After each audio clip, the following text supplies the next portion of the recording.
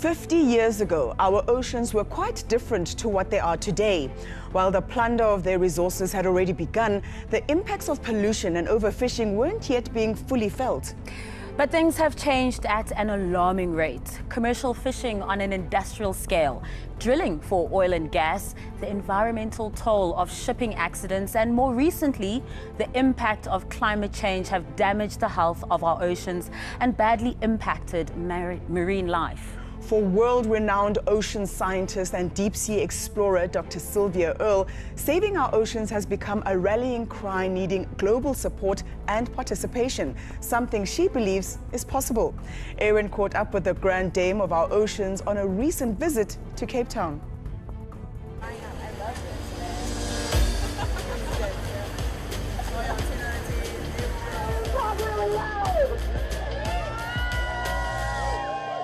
Saturday morning and Long Beach Simonstown is awash with swimmers, paddlers and even man's best friend.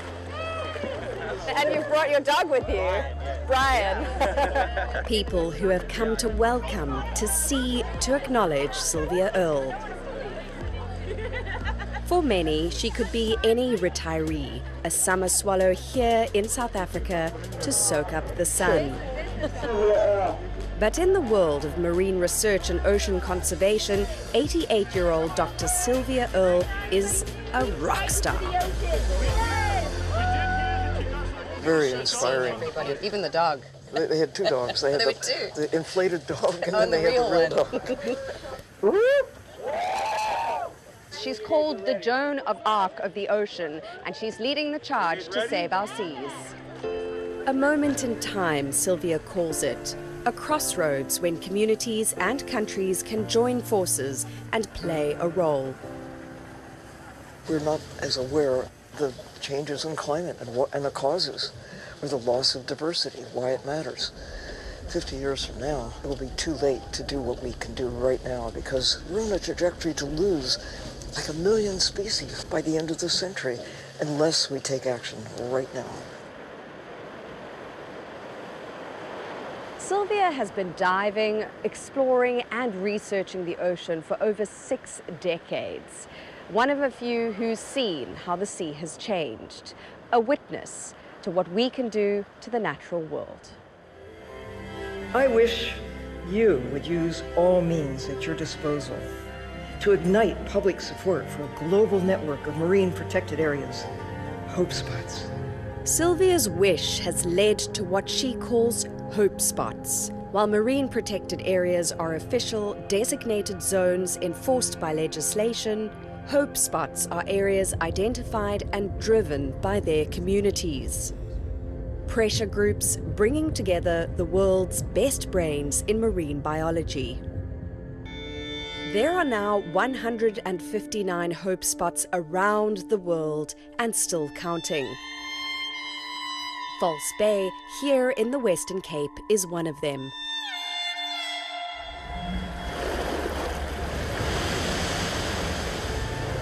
Through her NGO Mission Blue, Sylvia and the team travel the world, driving awareness on the urgency of saving the ocean. Workshops and conferences like this at Cape Town's Two Oceans Aquarium foster ideas and motivate. I'm just so glad to be here. The phosphorus, the nitrogen, removing them out of the system, breaking those links. Lobbying governments and inspiring people. She says there's nothing she'd rather be doing that is out of the water. I am just driven because I'm aware of how most people simply don't know, and you can't care if you don't know. So I feel like I can't afford to be self-indulgent and splash around.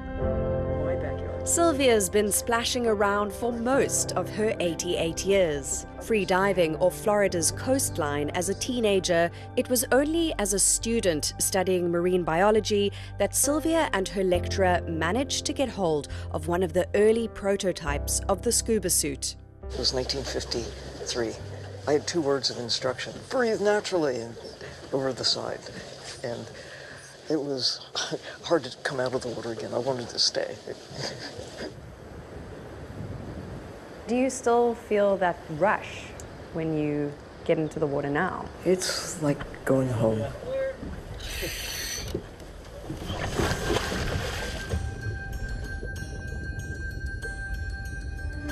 That feeling of weightlessness and expectation. You don't know what you're going to see, but always something, always someone or lots of individuals that you're just glad to have a chance to meet them.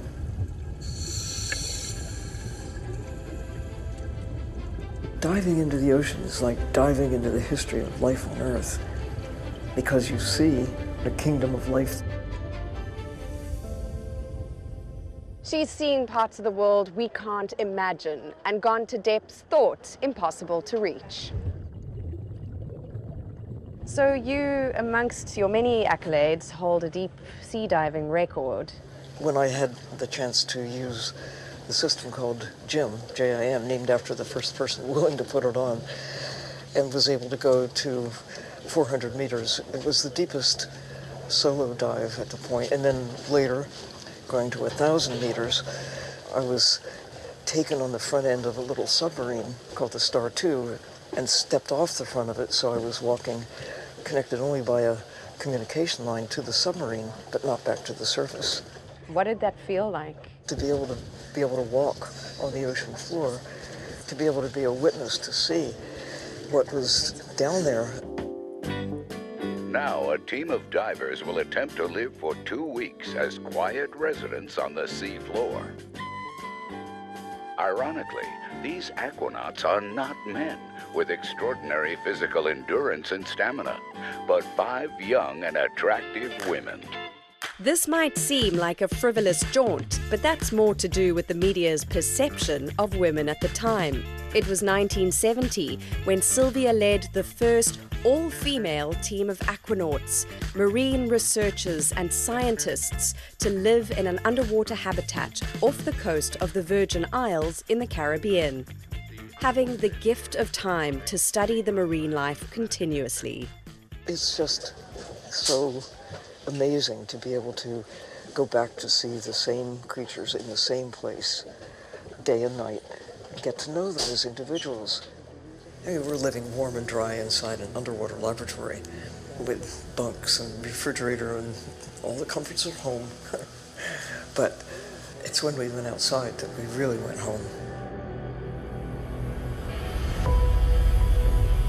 41 years later, Sylvia returned to the same area. It was a different picture. Right in front of her eyes, she saw the extent of the problem. It was like a ghost town. So we're talking 40 years. That's a rapid change, to lose the abundance of life so fast.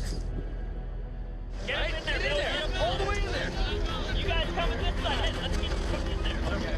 Industrial and overfishing, dumping, pollution, all destroying our seas. It's Mission Blue's goal to turn that around. We're alive because the ocean is alive. It's a living ocean that is now in trouble because of what we put into it, because of massive amounts of wildlife that we have extracted. We have the best chance we will ever have to shift, to say, oh, now I see, now I understand. And once you see, you can't unsee. The oceans absorb the greatest volume of carbon dioxide and emit the greatest volume of oxygen compared to any ecosystem on land. And a healthy ocean keeps the Earth's climate in balance. Look at this. It's an ocean full of whale sharks. In South Africa, 5% of our coastal waters are demarcated marine protected, which is reasonably high compared to most other countries. Enforcement, however, could be better. Sometimes community activism is the difference between official neglect and effective marine protection. Recently, the South African Navy cancelled their planned underwater explosives training in Simonstown after a show of force from the community. An example of the muscle a hope spot can flex. Nobody can do it all, but everybody can do something, and that's the solution. It's a team sport. Yay, team. That is the goal. Right now, 8% of the oceans around the world have some sort of marine protection. Sylvia's pushing for 30% by 2030, extending marine protection to the high seas, the areas of the oceans not controlled by any country. If we can protect half the world, the blue half, that is beyond national jurisdiction, we could go a long way towards stabilizing climate, stabilizing temperature, stabilizing the loss of diversity. It's the blue heart of the planet. It's where oxygen is generated, where carbon is captured.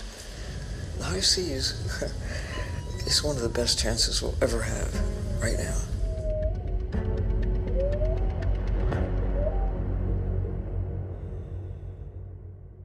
Thanks for watching. Why not drop us a comment below? We love reading your opinions. Remember, you can now access Carte Blanche stories anytime, anywhere, even offline. Carte Blanche, the podcast, is now available on all major podcast platforms, so be sure to hit that follow or subscribe button and be part of our growing online family.